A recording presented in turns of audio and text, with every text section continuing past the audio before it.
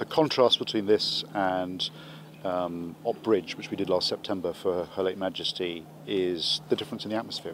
You know, that was solemn. Everyone was hugely honoured to feel that they were part of it, but this is a joyous occasion. It feels like a party.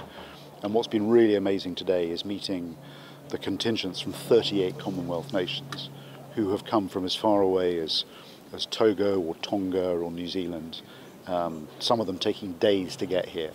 And they all feel the same sense of excitement and pride that they're going to be part of something, part of history.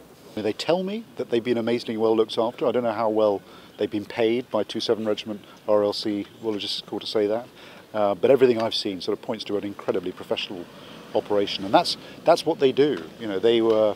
You know, this is a regiment that just a few weeks ago was in Poland, was right at the heart of the effort, delivering our equipment to the Ukrainians and making sure that that was getting through.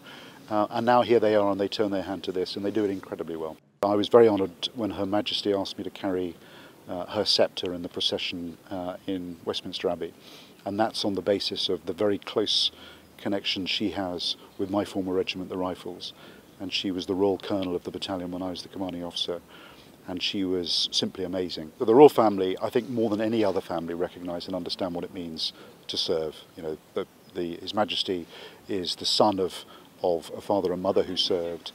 He served himself in 2 of the services, gained his parachute wings as Colonel-in-Chief of the Parachute Regiment. And of course he's the father of 2 sons who served and felt the same acute anxiety that any parent does feel when their son or daughter is deployed. So they understand what it means to be part of the military. And it's the bond of service, of dedication and sacrifice that brings the armed forces and the royal family together. And I know that they are immensely proud of those connections, and they're very often the engagements that they feel the most strongly about. And we're deeply honoured to have such a close affiliation with them.